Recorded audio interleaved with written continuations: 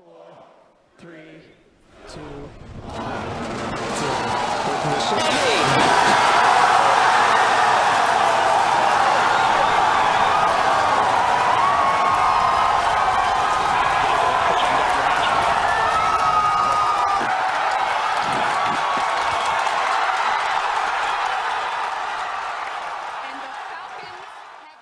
You have been watching the launch last February of SpaceX's Falcon 9 Heavy rocket and the dramatic and safe return of 2 of its 3 main engines.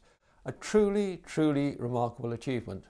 However, to paraphrase Winston Churchill, this is not the end of space launch development, nor is it the beginning of the end. It is, perhaps, the end of the beginning. If this is so, then what next? Well, my name is John Holloway, and I will tell you here about what I believe will be the next major step in mankind's conquest of space. It will be the attainment of what has been the holy grail of space for perhaps half a century or more, the creation of a single-stage-to-orbit, fully reusable spaceplane. This is called the Swala spaceplane, and I would like to explain it to you, and also why this breakthrough is happening now. Over the last 50 years, this holy grail, a spacecraft that flies up and down like an aeroplane, has been sought by the white knights of the space industry.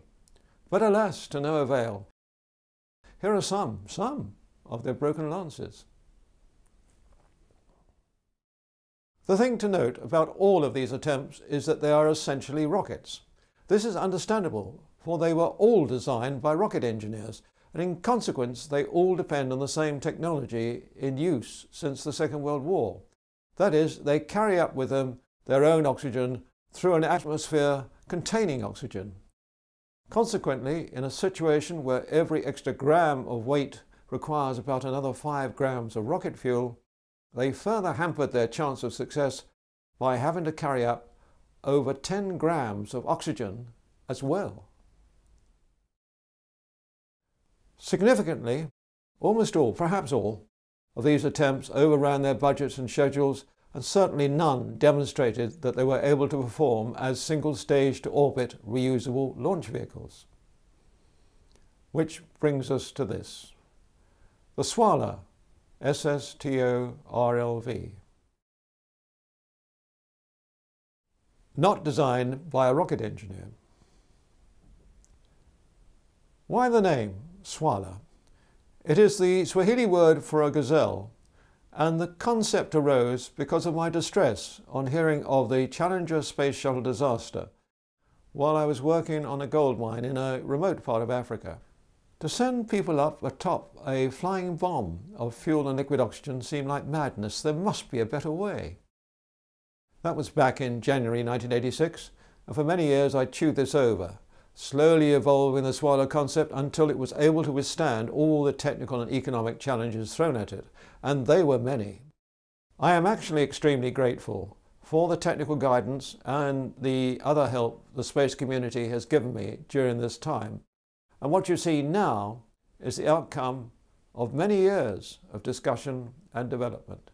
But before I show why the Swala spaceplane will work and something like 60 others have not, let me explain what they were up against in a bit more detail. First, come what may, Swala is going to need the services of rocket engineers for the last and major part of its journey into space, because rockets are still the only practical propulsion method up there. Here is the relevant bit of the Swala concept. But if you want to keep the rocket part of Swala small enough to be a single stage, you need a vehicle that is already very high and going very fast before its rockets start to work. The problem is that jet engines don't function much above 15 kilometers. You can attach a rocket to a balloon, these are called rockoons, and a balloon will carry the rocket to well above that.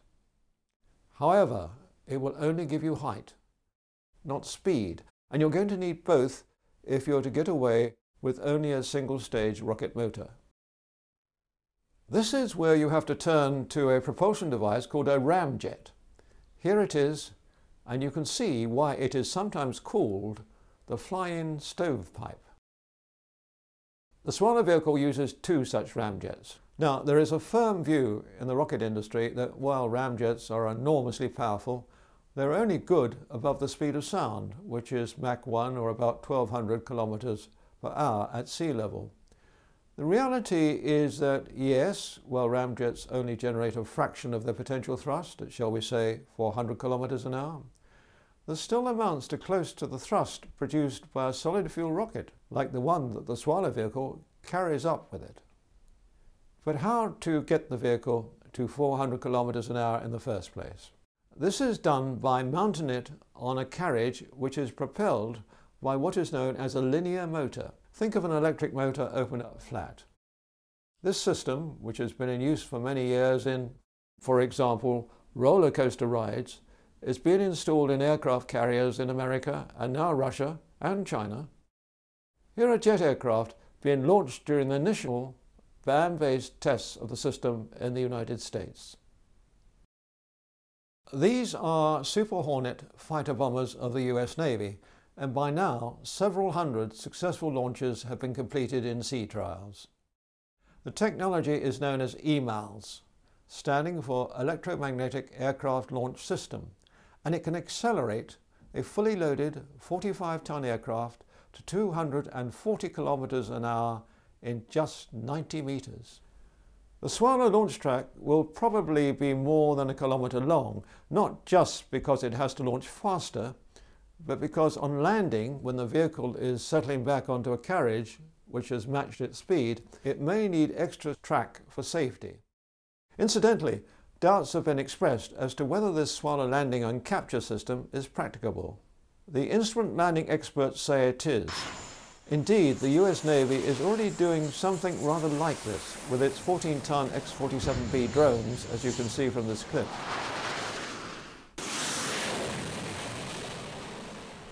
We have got a bit ahead of ourselves. To come back to the ramjets, there is a problem with them, which is the formation of what is called a shock front, once the vehicle is travelling above about Mach 2. This has the effect of throttling ramjet performance.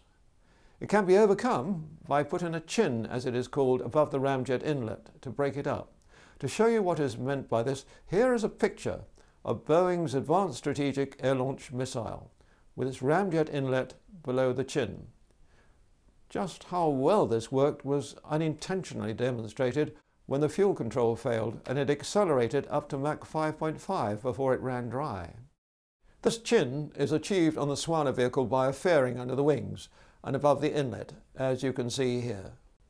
But now, the really key part of the Swala scheme is that the ramjets and their fairings are parachuted back for reuse when the air becomes too thin for them to work. Since they alone will weigh about as much as the empty vehicle, this weight saving is the critical trick for keeping the solid fuel motor to a single stage.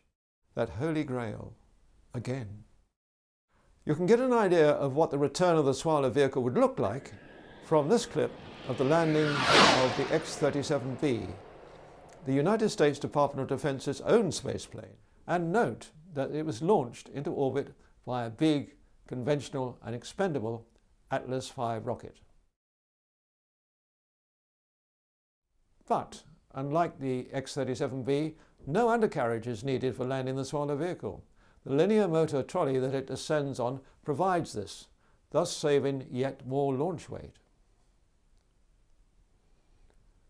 So, all that comes back to Earth of Swala is an empty shell. As a result, it will have what is called a low ballistic coefficient, meaning that it can fly back down to Earth relatively slowly. This allows light carbon tiles to be used to prevent the heat generated during re-entry from damaging vulnerable parts, like the underside of the wings, the nose and the leading edges. The X-37B is another vehicle with a low ballistic coefficient and using carbon tiles, as you can see from this picture. So there you have it, a single stage to orbit reusable launch vehicle that will attain the goal that has been sought in vain for the last 50-odd years.